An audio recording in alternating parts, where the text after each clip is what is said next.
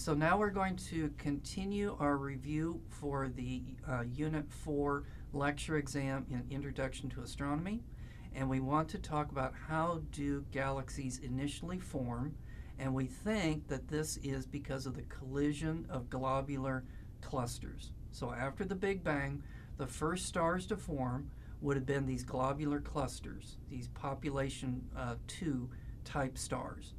And then, just in the same way that our solar system formed, with debris that was orbiting like this and debris that was orbiting like this, as they started to collide, they ended up making debris that was orbiting like this.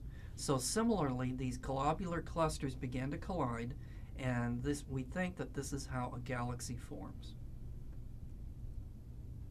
Okay, you should know the different shapes of galaxies. So our galaxy is a spiral galaxy, but then you ought to know about elliptical galaxies, and a spherical galaxy is a special case of the elliptical one. In the same way, you can have a circular orbit, but that orbit can be stretched out into an ellipse.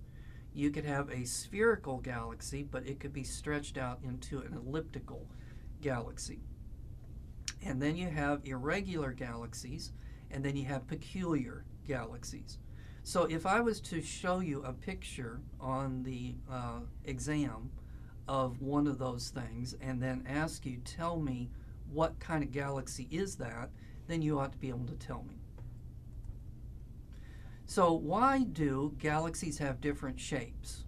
So the first one is because of spin, or you could say it's because of its angular momentum.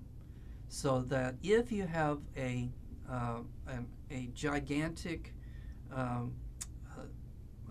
galaxy that is spinning very slowly, then as it collapses, it is going to spin faster, but it will tend to form more of a spherical galaxy. If, on the other hand, it is spinning fast to begin with, then as it collapses, it's going to spin faster, and it could flatten into a disk the same way that a solar system does. Okay, then you have this idea of density. So this gets into the idea of thermal gas pressure, which is a bad thing. So we found out that with stars, if a initial gas cloud has a lot of thermal gas pressure, which pushes outwards, that will keep it from collapsing.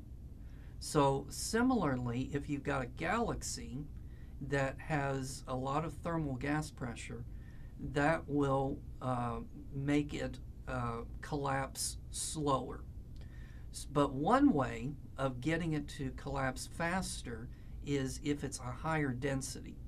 So if the galaxy is higher density, that means it can conduct heat faster, which means it's not as hot on the inside, which means it has less thermal gas pressure, which means it collapses faster. And so stars will form, and then they will have a chance to land on the disk, and so you'll have a spiral galaxy. If, on the other hand,